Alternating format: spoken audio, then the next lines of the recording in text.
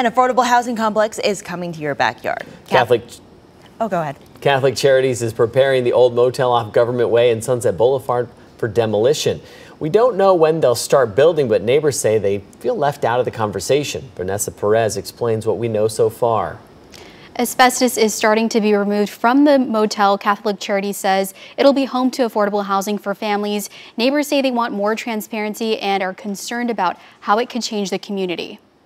Andre Dev is the pastor of Restoration Church just right across the street. He noticed crews working at the motel days ago. He says he has no problem with Catholic Charities' current plans, but worries that could change. Is this going to be a no-barrier shelter? Is this going to be legitimately what you say it's going to be?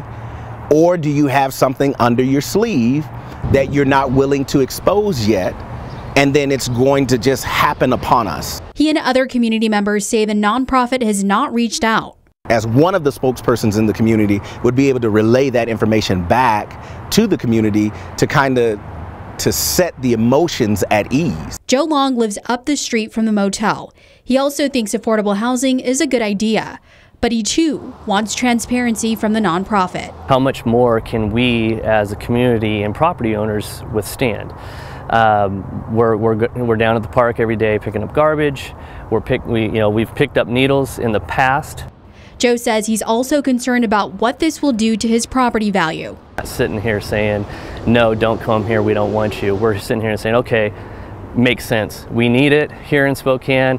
How are we going to do it, and how does it affect all of us within our community?